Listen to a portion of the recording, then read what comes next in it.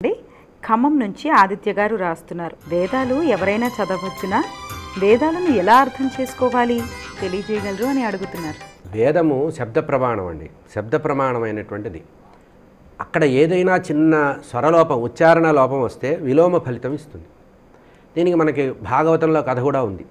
వృత్రాసురుడు జన్మించడానికి కథ చెబుతూ వృత్రాసురుడు ఇంద్రుణ్ణి చంపేవాడు నా కొడుగ్గా పుట్టాలని త్వష్ట యజ్ఞం చేసేట. ఆ యజ్ఞం చేసి స్వరభేదం వచ్చిందిట. కోరటంలో ఇందాక చెప్పా కదా, వేదంలో పదాలకి అర్థము మనం అనుకున్నట్టుగా సంస్కృతంలో నిఘంటువులు డిక్షనరీలు చూస్తే వచ్చే అర్థం కాదు. వేద భాషే వేరే ఉంటుంది, వేద వ్యాకరణం వేరే ఉంది. కనుక ఆ వేదంలో స్వరభేదం బట్టి అర్థం మారుతూ ఉంటుంది. స్వరము చివరికి వీడు కోరింది ఎట్లా కోరాట, ఇంద్రుడి చేత చంపబడేవాడు పుట్టాలని కోరాడు. వీడి మంత్రంలో అర్థం అట్లా వచ్చింది. కానీ మనసులో ఉన్న కోరిక ఏమిటి, ఇంద్రుడిని చంపేవాడు నా కొడుగ్గా పుట్టాలని కోరాడు. కానీ ఆ స్వరభేదం వల్ల ఏమైంది, చంపేవాడు పుట్టాడు, చచ్చేవాడు పుట్టాడు. చంపవలసిన వాడు పుట్టవలసిన వాడు కాస్త వృత్రాసురుడు పుట్టి ఇంద్రుడి చేతిలో చచ్చాడు.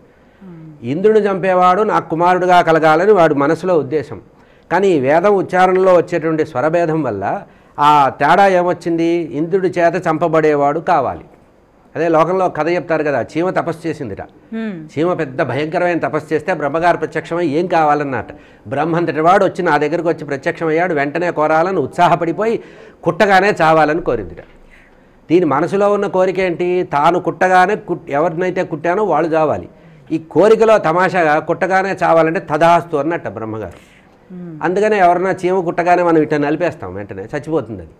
కనుక ఈ భేదాలు తేడాలు వస్తాయి. కనుకనే వేదం ఎవరు పడితే వాళ్ళు చదవకూడదు. గురుకులంలో గురువు దగ్గర సుశిక్షితుడై ఉపనీతుడై గాయత్రీ మంత్రాన్ని బాగా అనుష్ఠించి నిత్యము అగ్నిహోత్రం చేసి గురు శుశ్రూష చేసి గురుకులంలో బాగా సేవ చేసి రాత్రింబగళ్ళు దాన్ని అభ్యాసం చేసి స్వరభేదం లేకుండా స్వర లోపం లేకుండా చదవాలి. కనుక వేదాలు అందరూ చదవకూడదనే నియమం పెట్టిన కారణం. ఇక్కడ స్వార్థం అనే మాట లేదు.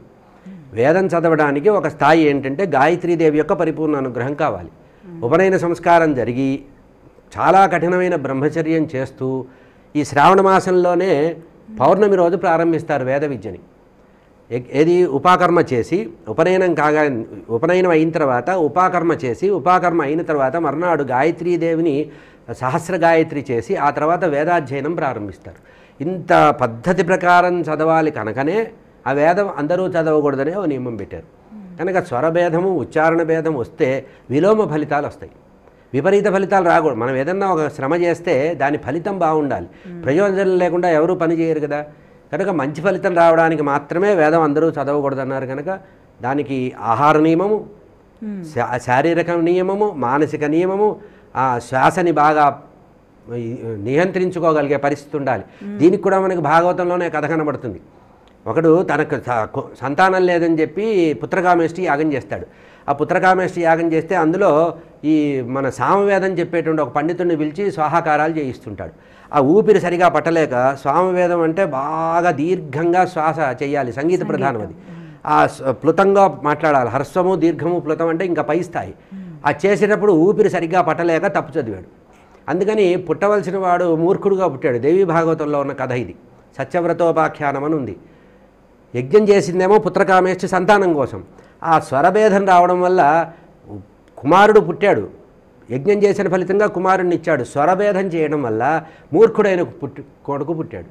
కనుక విపరీతమైన ఫలితాలు వస్తాయి. కనుక అందరూ చదవకూడదనే నియమం ఉంది. కనుక దానికి శారీరకమైనటువంటి ఒక రకమైన స్థితి, తర్వాత సదాచార సంపన్నత, గాయత్రీదేవి యొక్క పరిపూర్ణ అనుగ్రహం ఉన్న తర్వాత అగ్నిహోత్రం చేస్తూ యజ్ఞేశ్వరుణ్ణి ప్రసన్నం చేసుకుంటూ గురువు శుశ్రూష చేస్తూ తల్లిదండ్రులు వదిలిపెట్టి గురుకులంలో ఉండి రాత్రింబగళ్ళు ఆ వేదాధ్యయనం చేస్తే ఒక 7 సంవత్సరాలు 10 సంవత్సరాలు కష్టపడి రాత్రింబగళ్ళు అహోరాత్రాలు కష్టపడితే వేదం వస్తుంది. ఇంత మనం చేయలేం కనుక దానికి నియమంగా ఒకళ్ళు చెయ్యాలి, చాలా కష్టం ఇది అని నియమం పెట్టారు. కానీ వేదానికి వేరే భేదాలు చెప్పలేదు. అందుకనే వేదవ్యాస భగవానుడు ఏం చేశాట, వేదాల్లో ఏదైతే గంభీరంగా ఉన్న విషయం ఉందో దాన్ని తీసుకొని అష్టాదశ పురాణాలుగా రచించారు. కనుక వేదాల్లో ఉండేటువంటి విషయాన్నే సులభకరించి, అంటే మనం టెక్స్ట్ బుక్ గైడ్ రాస్తాం చూసారా, అట్లా ఒక టెక్స్ట్ బుక్కి క్వశ్చన్ బ్యాంకు లాగా మనకి పురాణాలు వచ్చాయి.